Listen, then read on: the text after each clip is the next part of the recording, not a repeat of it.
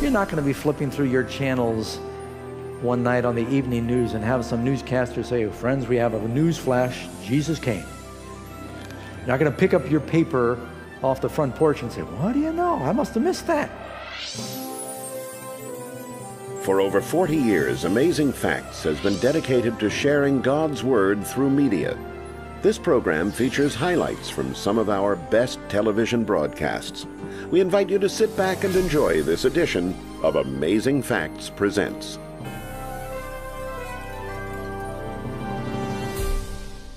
Tonight's subject is one of the most important ones that people ask a lot of questions about, and it's also one of the most confusing ones, dealing with the coming of a cosmic king. And of course, you know who that is.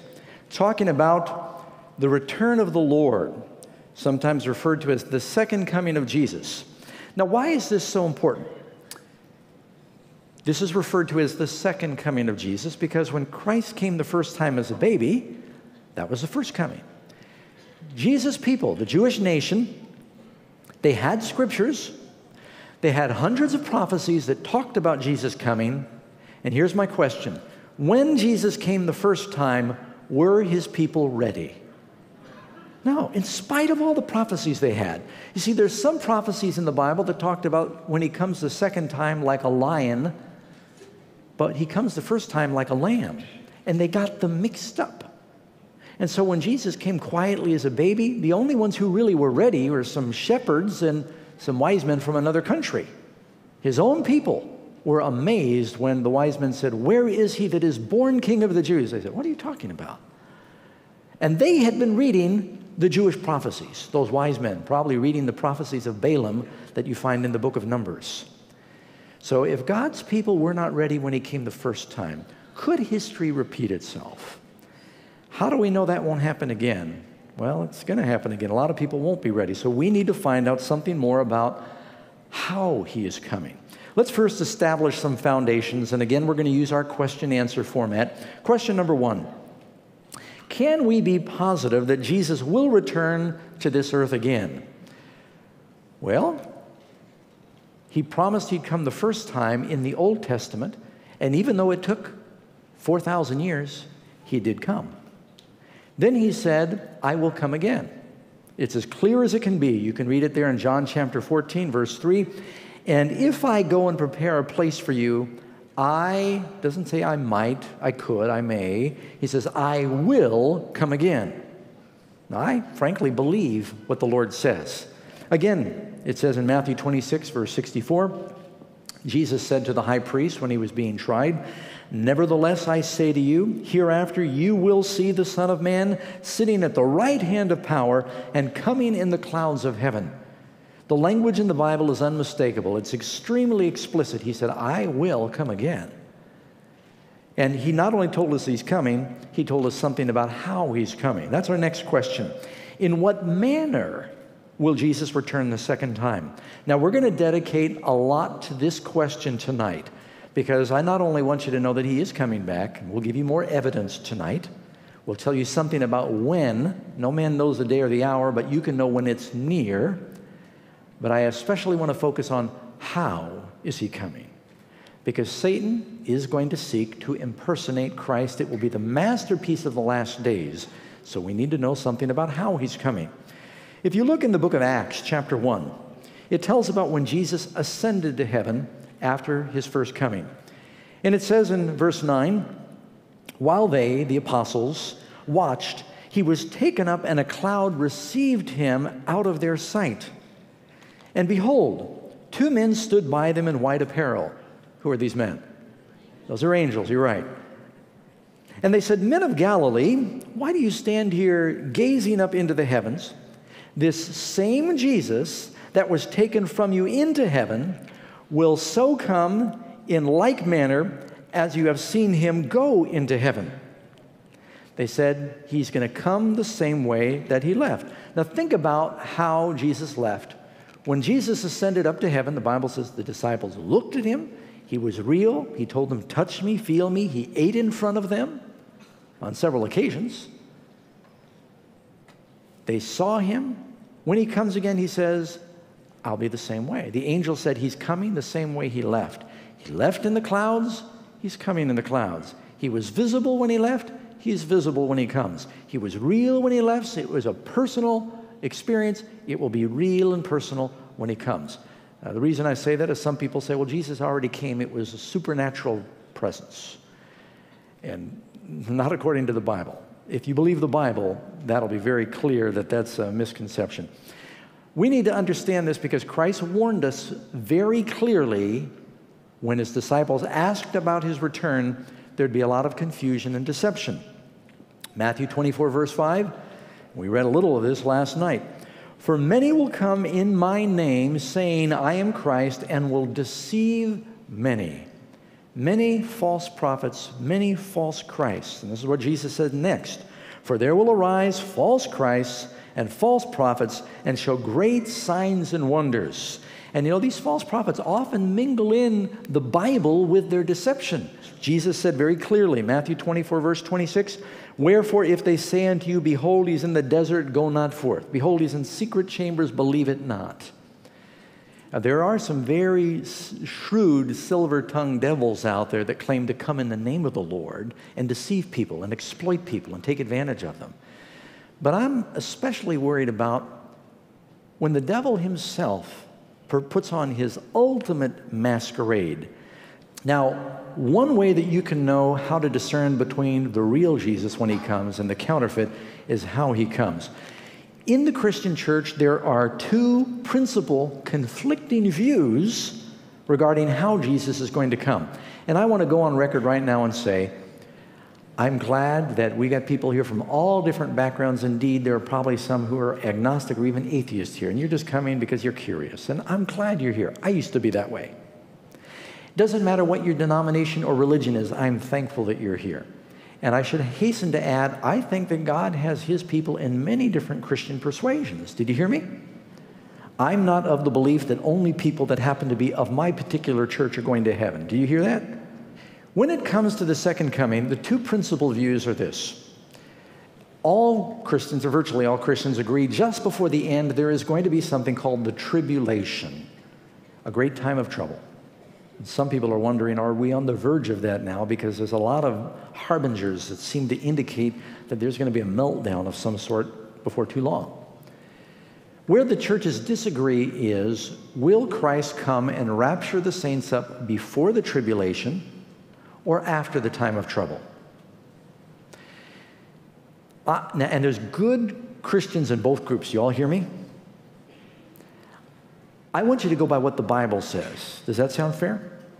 First of all, how many of you have heard of the 7 years of tribulation? Okay. Name one scripture that talks about the 7 years of tribulation. I'm going out on a limb here. We got cameras rolling, and there's over 1,000 people here, and I'm saying, name a scripture. The reason you're hesitating is because there isn't any. Where does this idea come from of the 7 years of tribulation? Well, some people draw it out of Daniel chapter 9. They take the last week off the 490-year prophecy, and they stick it down at the end of time, and they say, maybe that's it. Or they take the 7 days that Noah was in the ark before the flood came, and they say, well, let's make those days a year. Maybe that's it. But there's really, the phrase 7 years of tribulation is not in the Bible. And the idea of the secret rapture basically says people get a second chance. That's exactly what the devil wants people to believe. If you're not ready when the church is raptured, don't worry. You might have to go through the time of trouble, but you get another chance.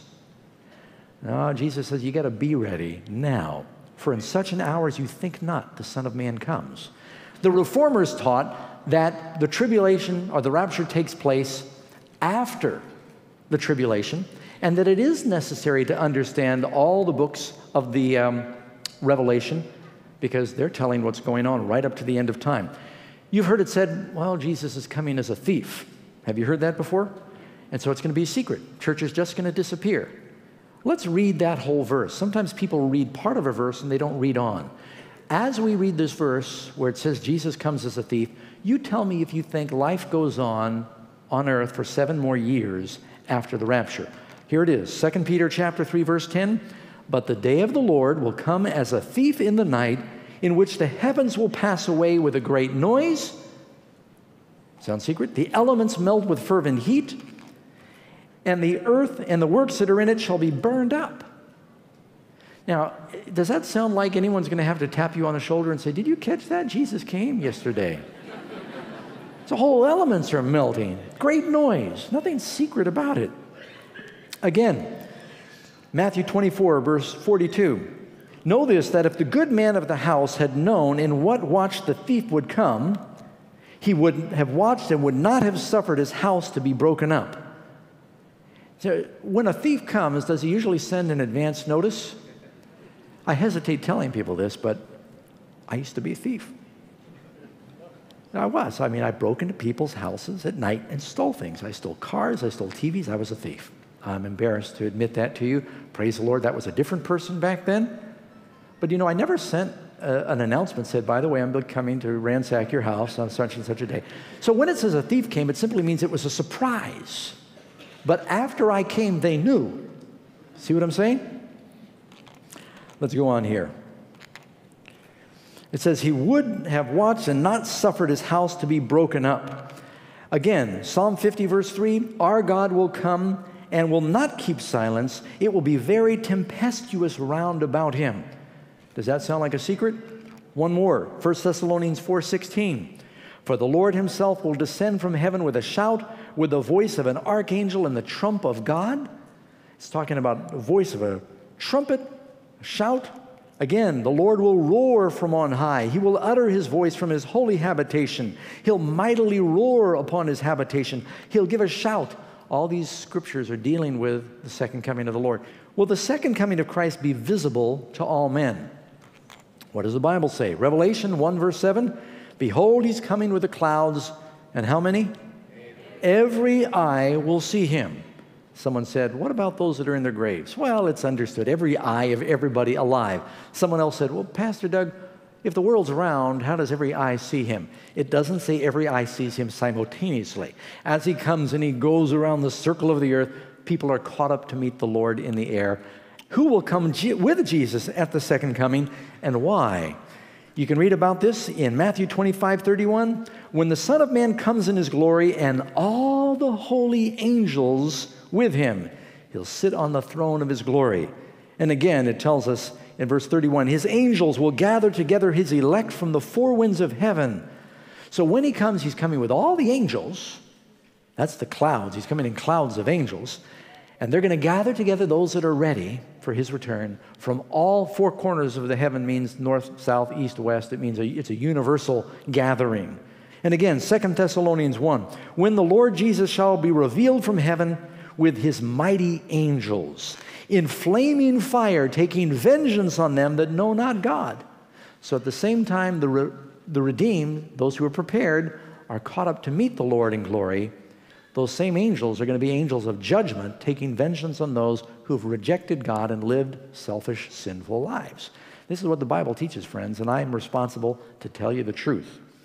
I want you to be my friend, but even if you're not my friend, I'm going to tell you the truth. When Christ's resurrection took place, it says one angel rolled away the stone. The glory of that one angel was so awesome that the Roman soldiers were terrified and they fell down as though they were dead and then crawled away in terror. How many angels are there? How many of you have heard about guardian angels? You know, the Bible actually teaches that. Jesus implies that there are angels that watch over people and protect them. How many people in the world? I told you last night. Just about 7 billion now, 6.9 billion. And maybe there's even one recording angel. So one's watching and protecting, one's doing video. See what you're up to. Because everything you do, Jesus said, every idle word you speak, you'll give an account thereof. Those things done in secret, if your sins are not under the blood of the Lamb, it's all going to be in the judgment. What is the purpose of Jesus coming? Why is he coming?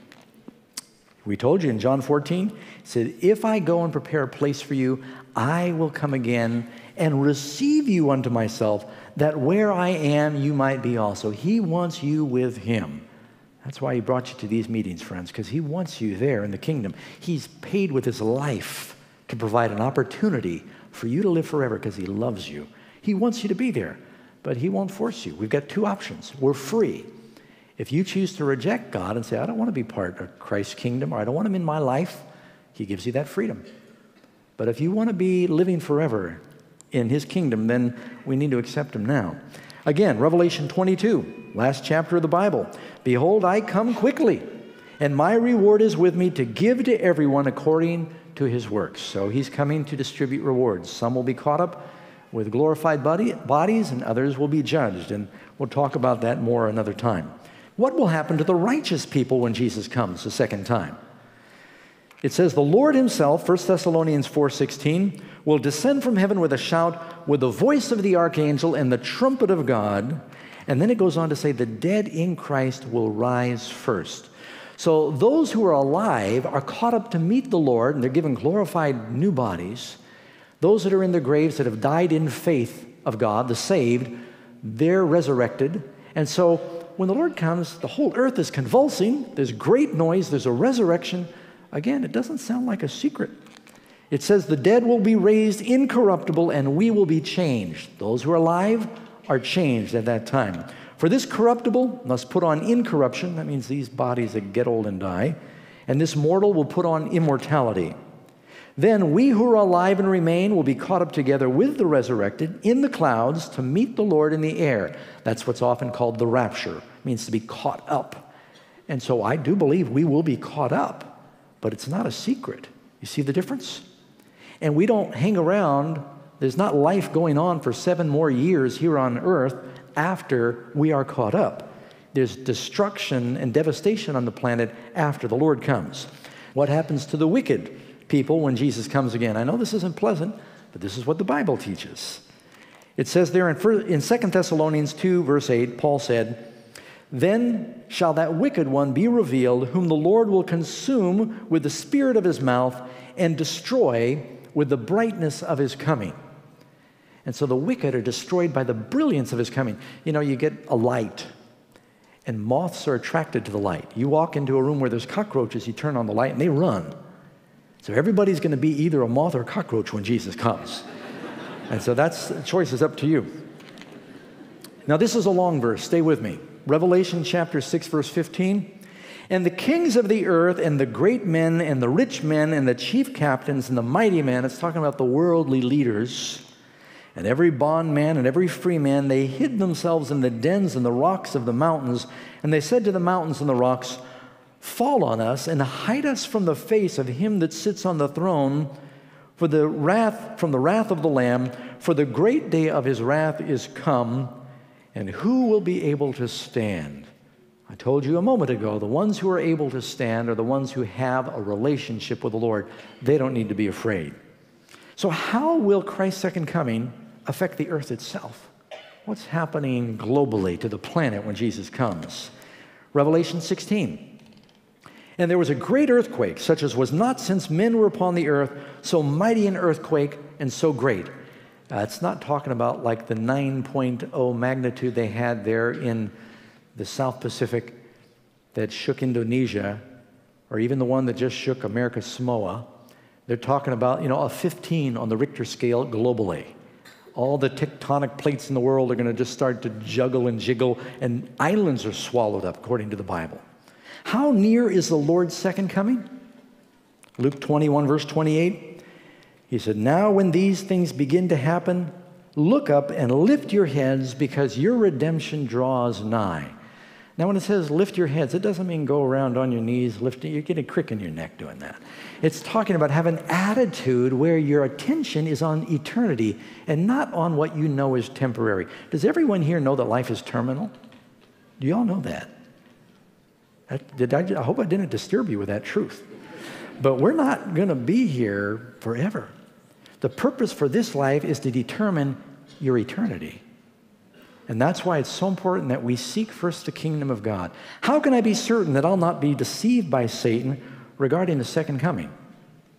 Well, it tells us, as lightning shines from the east even to the west, so will the coming of the Son of Man be. The brightest light that they knew back then was lightning, filling the heavens. Can you imagine one little bolt of lightning, how bright that is? What if the whole sky was as bright as an arc welder, full of lightning? Would anyone have to elbow you and say, did you see that? Everybody's going to know when Jesus comes. The brightest light that is known to man was that lightning.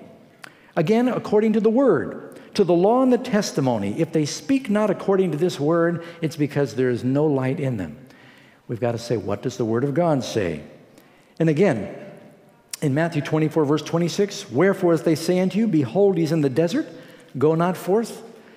If all of a sudden somebody asked a question last night, why doesn't God appear on TV?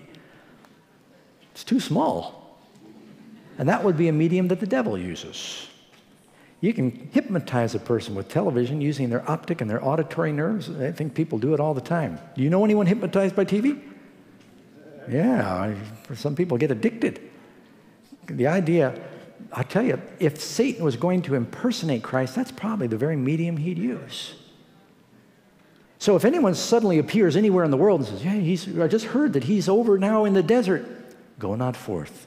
Don't even look, because you are opening yourself up to deception then. Because you know when Jesus comes, do his feet even touch the ground? No, he were caught up to meet him in the air. So the coming of the Lord, according to what we've read, it is literal, it is personal, it is visible, it's audible, trumpets like a roar, the ground is shaking, it's physical, it's vitalizing, it's glorious, it's climatic, there's a resurrection. So here's a question. Does that sound like a secret to you? Do you think that all of a sudden you're going to wake up one morning and you're going to yawn and look, and all of a sudden your spouse is gone from the bed next to you and their pajamas are laying there?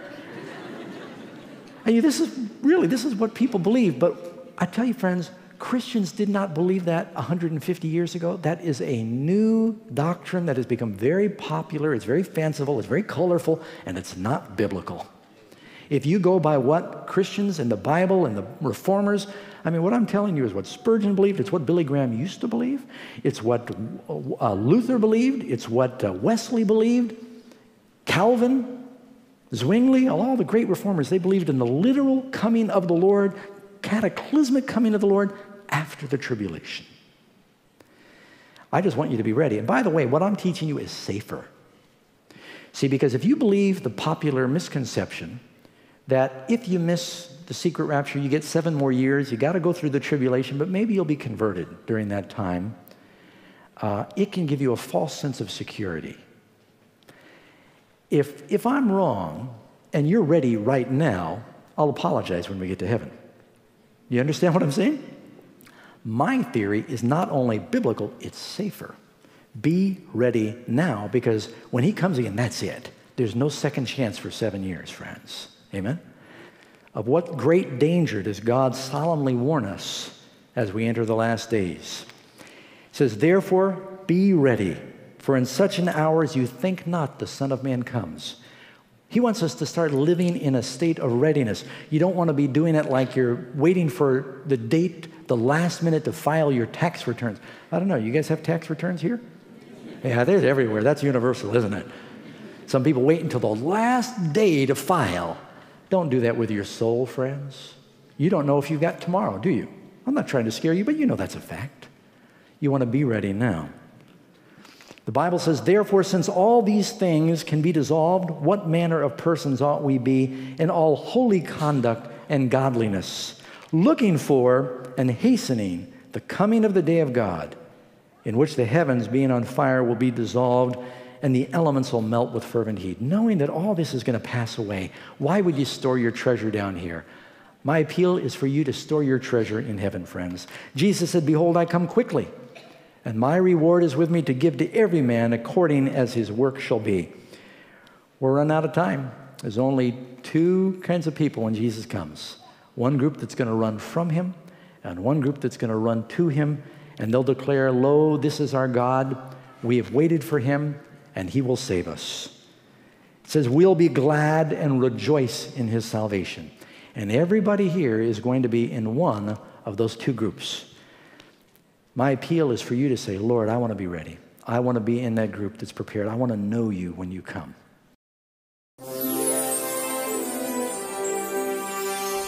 Virtually all Christians agree that Jesus is coming back, but there's a lot of confusion about how he's coming back. Christ warned us, take heed that no man deceive you. There'll be false Christs and false prophets. So how can we avoid being deceived? Is the Lord coming like lightning shining from the east to the west? Or is the rapture going to be a secret? Would you like to know the truth? We have a free study we'd like to send you. All you have to do is ask for it. It's called The Secret Rapture, and it explains the whole subject. Go to amazingfacts.org or call the number on your screen and ask for offer number 180. And when you get this free resource, make sure and read it and then share it with someone else, because God's message is our mission. Can't get enough Amazing Facts Bible study? You don't have to wait until next week to enjoy more truth-filled programming. Visit the Amazing Facts Media Library at aftv.org. At aftv.org, you can enjoy video and audio presentations as well as printed material, all free of charge. 24 hours a day, 7 days a week, right from your computer or mobile device. Visit aftv.org.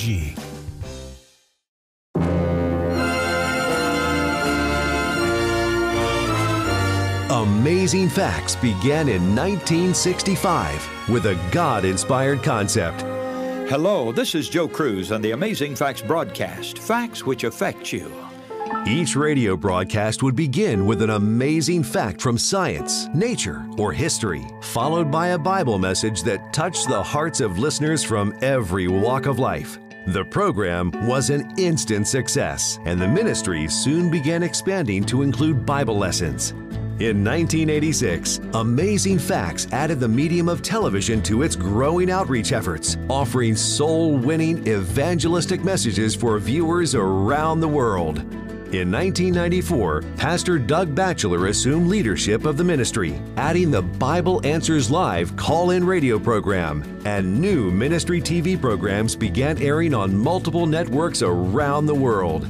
For 50 years, the driving vision of Amazing Facts has been the bold proclamation of the everlasting gospel. And with a team of evangelists circling the globe and thousands of men and women being trained through the Amazing Facts Center of Evangelism program, AFCO, the ministry is helping God's church see a rich harvest of souls. Amazing Facts. God's message, our mission.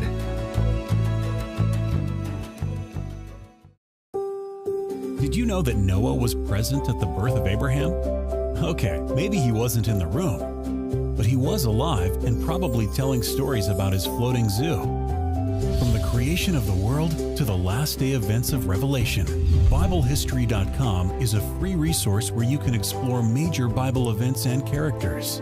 Enhance your knowledge of the Bible and draw closer to God's Word. Go deeper. Visit BibleHistory.com. This is your last chance to take advantage of this week's special free offer. There is no cost or obligation. Just call the toll-free number on your screen and be sure to note the offer number when you make your request.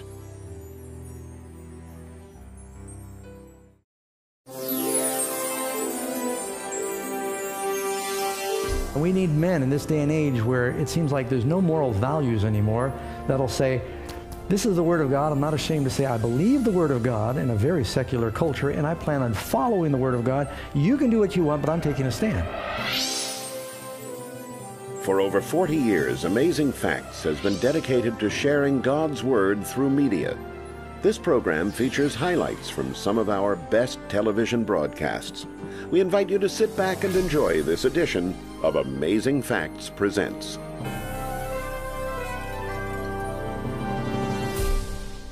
You know, I thought as a springboard to our discussion about standing with courage, I want to take you in your Bibles back to a book in the beginning, Joshua. And Joshua was the attendant who was with Moses all the way from Egypt through the wilderness, and he had spent so much time studying from the great leader Moses that when the time came for Moses to go to sleep and to die, that he was instructed by the Lord that Joshua was to be your replacement. And in the first chapter of Joshua, verse 5, this challenge is given by God to Joshua. And he makes a promise to him. You're getting ready now to lead the people into the promised land. Joshua was on the borders of the promised land. I don't know about you, but it kind of feels to me like we're on the borders of the promised land again. And we need more men who have that courage of Joshua. And the challenge that God gives Joshua is not just meant for that leader, but I believe it's a challenge that applies to every man.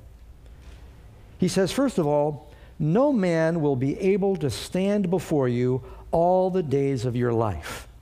That meant that you are going to be victorious in your battle with all of the Canaanites they needed to fight with to take possession of the promised land. They would not be able to stand. In a battle, it's like a boxing match, someone's left standing. That's usually the winner. And in the battle with the devil, you want to be left standing. It's important that we learn how to take a stand and remain standing. There are battles in life. God promised no man will be able to stand before you all the days of your life. As I was with Moses, so I will be with you. Be strong and of good courage. Now, I got to stop here and just draw attention to a little two-letter word in there. It's be. Whenever God tells us to be something, there is creative power in that word. When God brought the world into existence, he said, let there be light. A leper came to Jesus one day and said, Lord, if you want to, you can cleanse me. And Jesus said, I want to be clean. And he was cleansed from his leprosy. And so when God says, be strong, in the Word of God is empowerment to be what he's asking you to be. So God will never ask you to be something you can't be. Amen. Isn't that encouraging? And in the battles of life, especially today, if you're going to stand, and if you're going to stand with courage, you need to be strong. Because the devil has been sharpening his skills for 6,000 years. Be strong and of good courage. He says, for this people you shall divide an inheritance, the land that I swore to their fathers to give them. Only be strong and very courageous. Now, when God emphasizes something twice, that must be important. Saying if you want to take the promised land, if you want to be victorious, you got to be strong. You've got to be very strong, very courageous. God says very, that means very. Be very courageous, that you may observe to do all the law which Moses my servant commanded you. Do not turn from it to the right hand or the left, that you might prosper wherever you go. Now, prosper means be successful. How many men want to be successful? Do you notice the connection he's making here? Standing, courage, strong, successful, law. The key to success and courage is obedience. He gives you courage to obey.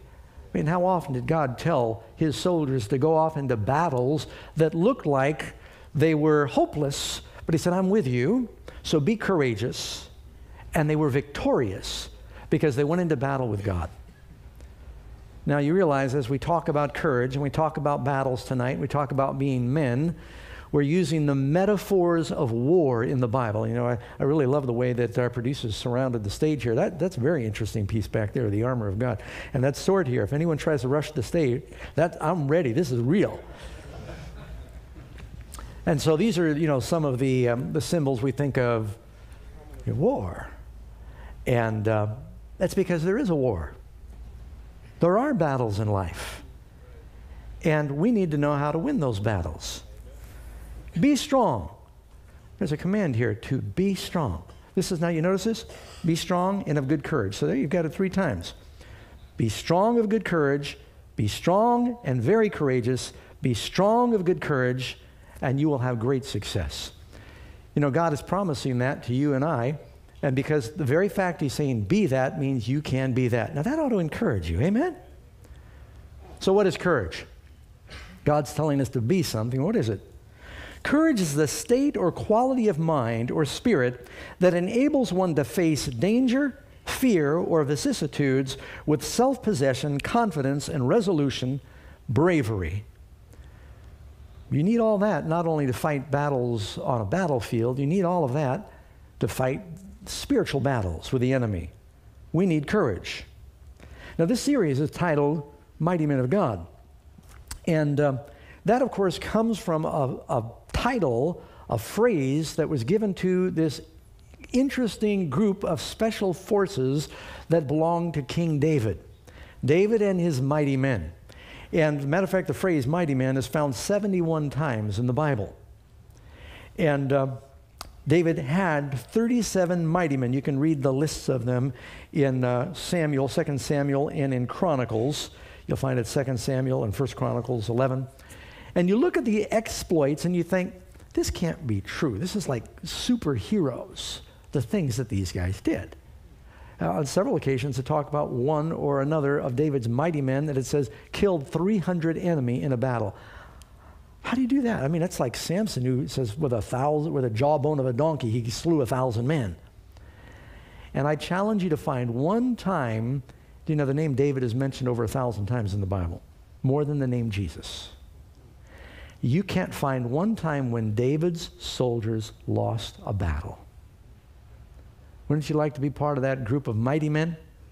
You know, one of them in particular is kind of a real interesting subject for me. I don't have time to read through all 37 of David's mighty men. I will just tell you that one of them was named Uriah the Hittite. We'll talk about him in a later meeting.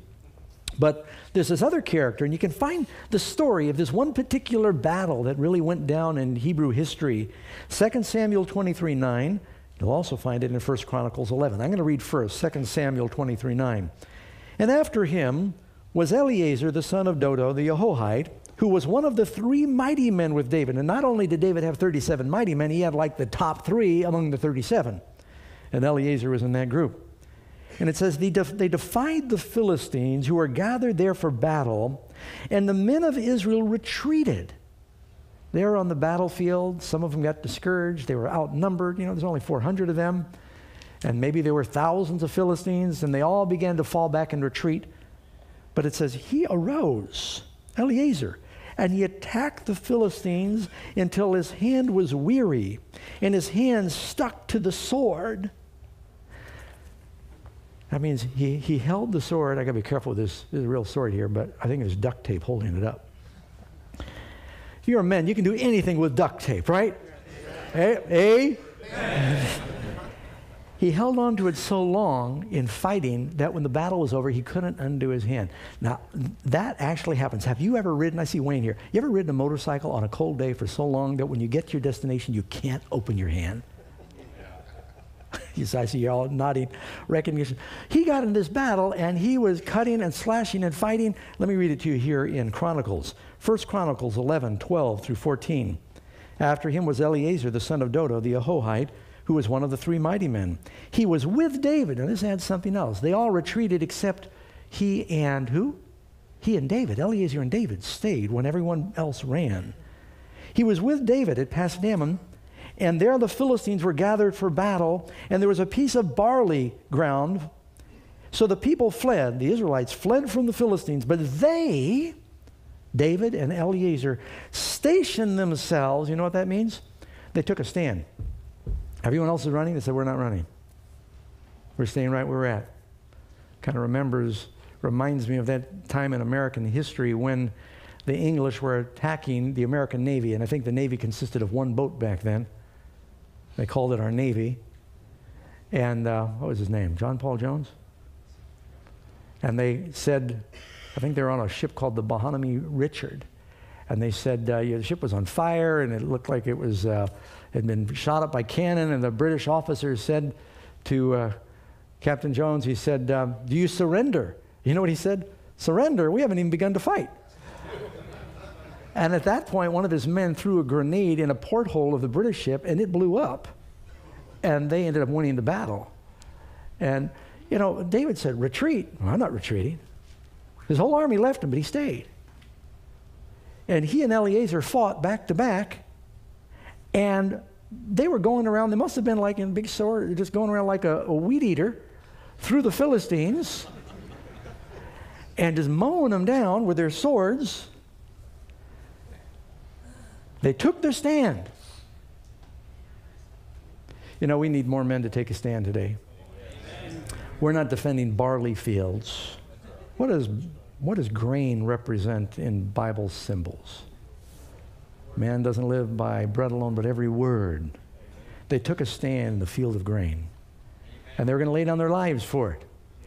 And we need men in this day and age where it seems like there's no moral values anymore that'll say, this is the Word of God. I'm not ashamed to say I believe the Word of God in a very secular culture, and I plan on following the Word of God. You can do what you want, but I'm taking a stand.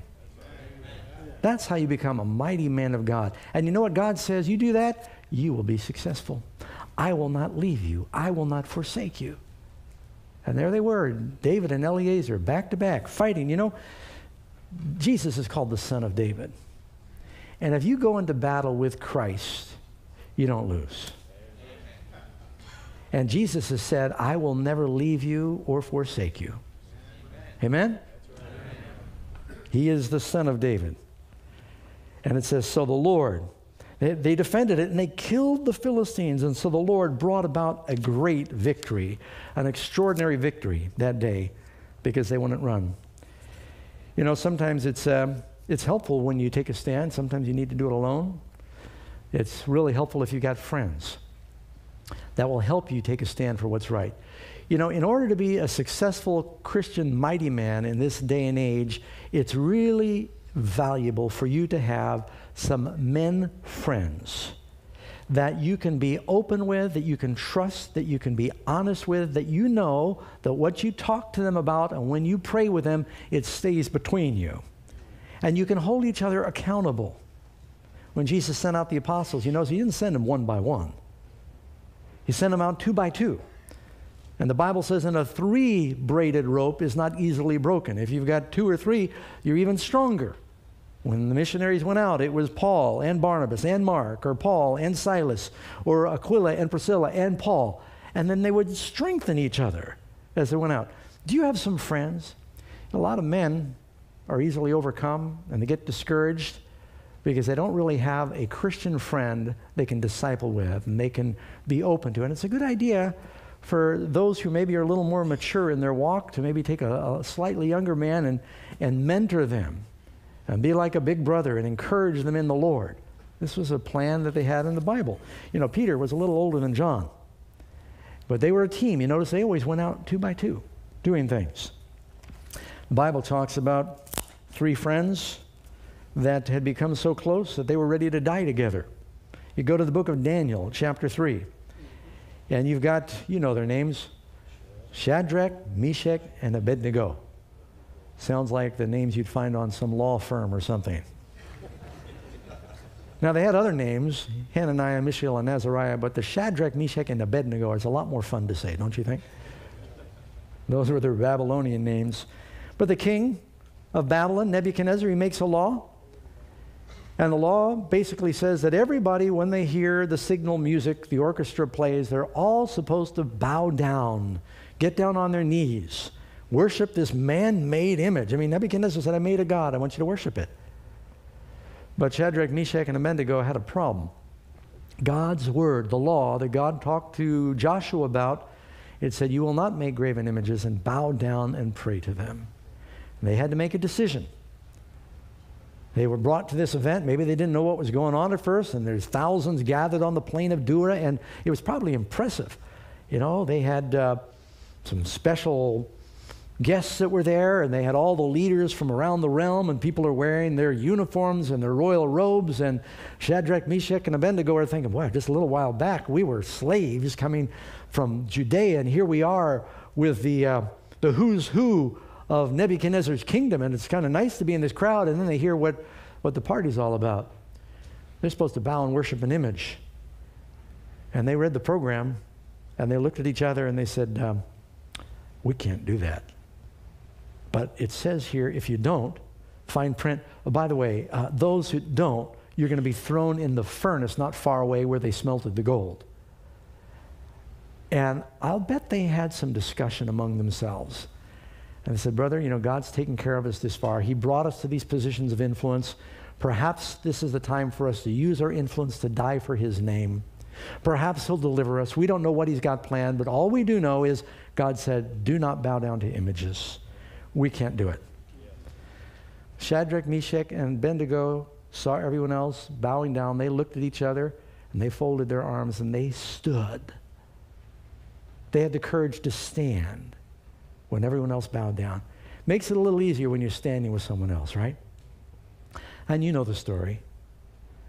Finally, when word reached the king, he said, look, I like you guys, you know, and you've been good in the court, and I've been impressed, and I tested you once, and you were 10 times wiser than everybody else. I'd rather not kill you, but maybe you didn't hear clearly, because you originally come from another language, and Babylonian, Chaldean's your second tongue, and let me make this clear, I'll give you one more chance. The devil would much rather have you compromise. You hear the music, and they could have said, well, maybe we should think this through, you know. King, is it okay if when you play the music we just tie our sandals? We won't bow to the image. We'll just tie our sandals so we'll look like we're going along. We don't want to ruin your party. And couldn't they have done that? They wouldn't even compromise. They said, no, we're going to stand. We're not even going to look like we're doing what everyone else is doing. Amen. And you're going to be mocked, and you're going to be ridiculed, and your job might be threatened. Your status might be threatened, and promotions might be threatened. For them, their lives were going to be threatened. But they decided to stand. And the king said, I'm going to throw you in the furnace. And one of them said, we don't want to be careful in answering you on this matter. You don't have to play the music again. We're not going to bow down. And if our God wants to, he's able to deliver us. If he wants to. You know what that means? If he doesn't, he doesn't. I remember visiting with a very dedicated Christian gentleman who had serious advanced cancer. And he said, Doug, I have peace. He says, I know God can heal me, and I appreciate your prayers, but if he doesn't, like Shadrach, Meshach, and Abednego, if he does, great, I know he can. If he doesn't, I accept that too. My responsibility is to obey God. My responsibility is to be faithful.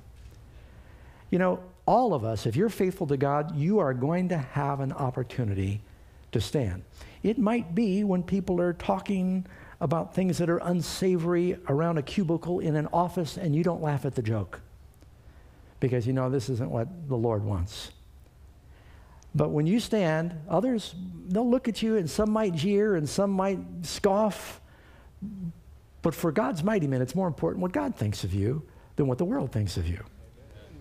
You know, several years ago, I was pastoring a little church, and one of my deacons elbowed me, and he said, you know who that is? And I said, no. And he pointed to an old couple that was making their way up to the front of the church. He said, that's Desmond Doss. You know, the war hero. Got the Congressional Medal of Honor. And I was really excited because our family had just read the book together. Ended up his wife, Frances, had family that were members of our church, and so we got to know each other. And then he'd come to Sacramento, saw him different places when I preached back in Tennessee. Just an incredible man. I don't know if you've heard the story, but a dedicated Seventh-day Adventist Christian who actually volunteered during World War II in 1942 as a conscientious objector. He says, I want to help. I want to do my part. I'm thankful for our freedoms, but I'm not going to take up a gun and hurt anybody. I'll be a medic. And you know, the recruiters, they'll say, sure, no problem, whatever you want. I don't know if any of you have been in the service, but recruiters will promise you the moon. And you say, you know, yeah, and I want to fly jet. Sure, no problem. And you end up cleaning the latrine. And they say, oh, no gun? Yeah, no problem. So he signed up. And finally, when his officers, even the medics, had to carry a weapon. And when they found out that, first of all, he said, I won't do any unnecessary work on Sabbath. And the recruiter said, oh, yeah, no problem. And they said, yeah, that is a problem. When he finally joined, he said, well, I can't do it. And they threatened him, and they put him in the brig, and they made him peel potatoes and clean the latrine, and he said, I'm not going to carry a gun.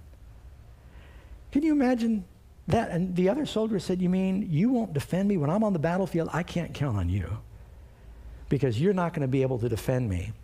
And he was ostracized, and he was ridiculed, and they gave him a very hard time, but he stood for his convictions. You know, to be a Christian man doesn't mean you got big muscles. To be a mighty man of God, it never says that the guys who were David's mighty men were muscular. But they had conviction, and they'd followed David. The Bible says David was handsome. Never said he was buff. Did you know that? So Doss stood for his convictions. Finally, they got on the battlefield and they found out what he was really made of. He had an inner strength.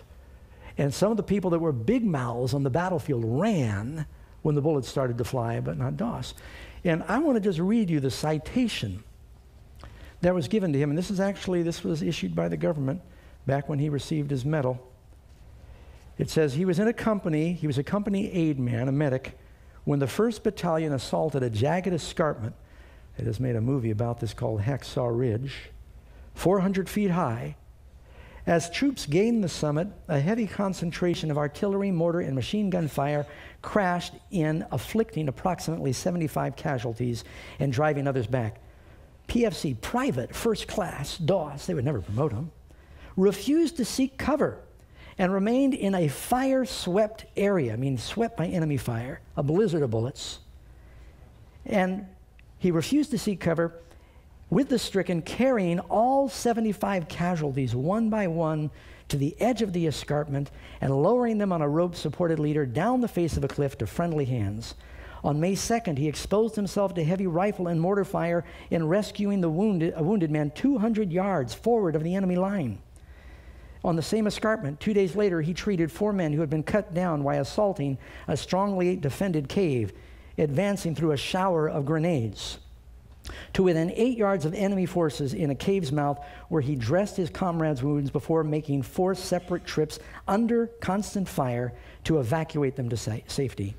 On May 5th, those who reported later, when he got his medal, said this was supernatural. He had something taking care of him, because there was a withering blizzard of bullets going all around him and they didn't hit him. You stand up for God, he'll stand up for you. May 5th, he unhesitatingly braved enemy shelling and small arms. To assist an artillery officer, he applied bandages and moved his patient to a spot that offered protection from small arms fire, while artillery and mortar shells fell close by, painstakingly administering plasma. Later that day, when an American was severely wounded by fire from a cave, PFC Doss crawled to him where he had fallen 25 feet from the enemy position, rendered him aid, carried him 100 yards, that's a football field, to safety. He was my size. While constantly exposed to enemy fire, on May 21, in a night attack on high ground near Surrey, he remained in exposed territory while the rest of the company took cover, fearlessly risking the chance that he would be mistaken for an enemy. Incredible courage. Now, do you think any of the other soldiers teased him after that? They gave him the highest medal that can be awarded in America for bravery, because he stood for his convictions. And our time together this weekend, when we're talking about what it means to stand with courage, we're not talking about military battles. We're talking about standing in a culture where Christians are under attack. And I just wonder, as we close, how many of you want to say, by God's grace, I want to be one of his mighty men that will stand for the right, though the heavens fall? Hello, friends. I want to tell you about an extraordinary opportunity for you to share your faith. I expect that you've heard by now that Hollywood has just released a blockbuster movie called Hacksaw Ridge. It's about a World War II hero named Desmond Doss, who was a Seventh-day Adventist Christian. He was terribly persecuted because he refused to carry a gun. He said, I'm entering the war to save life. And even though they accused him of being a coward, during the Battle of Okinawa, he single-handedly rescued 75 men that were trapped up on this bluff called Hacksaw Ridge. He was given the highest honor that America can offer, the Medal of Honor. And the very fact that the world is going to be focusing their attention on a Seventh-day Adventist Christian and his convictions is a tremendous opportunity for us to witness about our faith. Because of that, Amazing Facts, in partnership with Remnant Publications, has just produced a new book called The Hero of Hacksaw Ridge. It is the authorized biography of Desmond Doss, except there's something special. In the back of the book, we have a section written about the faith of the man. What did Desmond Doss believe? So friends, now, while the movie is in the headlines and people are talking about who Seventh-day Adventists are, please order these books right away, share them with your friends, and you can change lives for eternity. To get your free copy today, please call the number on the screen and ask for offer number 821. Can't get enough Amazing Facts Bible study? You don't have to wait until next week to enjoy more truth-filled programming. Visit the Amazing Facts Media Library at aftv.org At aftv.org, you can enjoy video and audio presentations as well as printed material, all free of charge. 24 hours a day, 7 days a week, right from your computer or mobile device. Visit aftv.org. Let's face it, it's not always easy to understand everything you read in the Bible. With over 700,000 words contained in 66 books, the Bible can generate a lot of questions. To get biblical, straightforward answers, call into Bible Answers Live, a live nationwide call-in radio program where you can talk to Pastor Doug Batchelor and ask him your most difficult Bible questions. For times and stations in your area, or to listen to answers online, visit bal.amazingfacts.org. Together, we have spread the gospel much farther than ever before. Thank you for your support.